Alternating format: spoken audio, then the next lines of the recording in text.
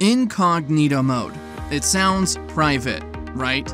But can your Wi-Fi provider still see what you're searching? Let's find out.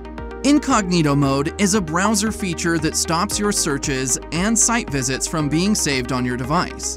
It's useful for hiding searches from people who borrow your device or for avoiding targeted ads. But there's a catch. Your Wi-Fi provider and the owner of the network can still see your activity through router logs. That means your workplace, school, or even a coffee shop's Wi-Fi owner can track your browsing. Logging into accounts while incognito mode, Google still tracks your searches if you're signed in.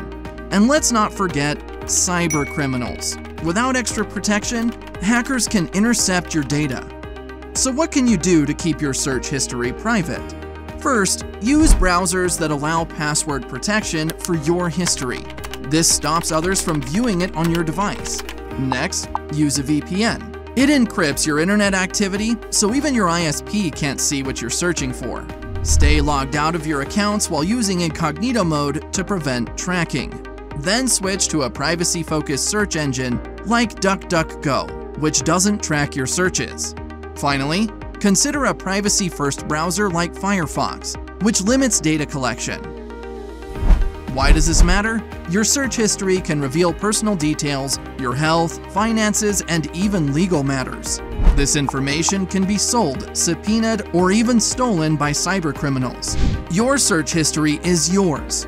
Keep it that way. Subscribe to our channel for more tips on how to browse online safely.